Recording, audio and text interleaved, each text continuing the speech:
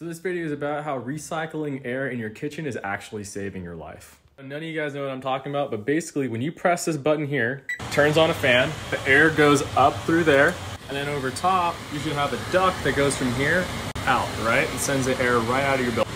Instead, what you have is air coming out through here, and it's just recirculating throughout the kitchen. So you think, all right, well, what's the point? Why would we have something that looks like it's pushing air out of the house, like the exhaust fan in your bathroom, but not have it happen here? And there's a reason. That reason is there is a trend in America where people want to put these bigger, stronger kitchen exhaust fans in, especially in the wealthier neighborhoods. And those fans are between 8 and 50 times stronger than the fans in your bathroom. Now, the problem is when you have a fan that strong, it creates a huge force of negative pressure inside your building. Air is trying to fight its way in, and it's going to come from everywhere possible. Danger of that, right, is that some of that air is going to be coming from 3 dangerous devices: water heater, gas fireplace, and furnace. When you have one of those, it's going to suck the smoke out the chimney of those 3 devices.